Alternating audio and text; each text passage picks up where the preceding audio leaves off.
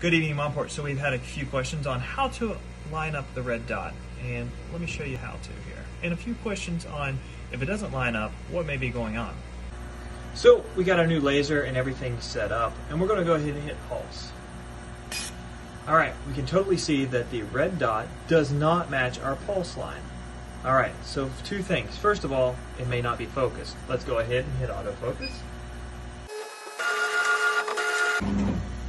As you can see, I wasn't in focus. My red dot now almost touches or is almost exactly over top of my pulse line. Now we can make this better, and let's show you how. Alright, so we have our machine pulsed. We have our workpiece zeroed or focused. So now our pulse line and our red dot line do not match exactly. At this point, we're not going to move anything other than grab our laser head, and we're going to just work it slowly until it's directly over it. Now we may need to loosen up this Allen wrench back here. Sometimes there's enough friction in there. As you can see, I just moved it without having to loosen anything, but still have the friction of getting it right on the money. I know it's hard to see, my hands are in the way, but as you can see now, we are perfectly dead on. So let's try it again.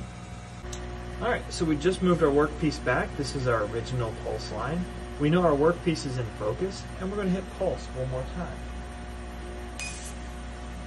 Alright, so the pulse worked flawless, and you can see that our red dot is directly over our pulse line. There's a little reflection, so it's hard to see, but that is how to easily align your red dot to your workpiece.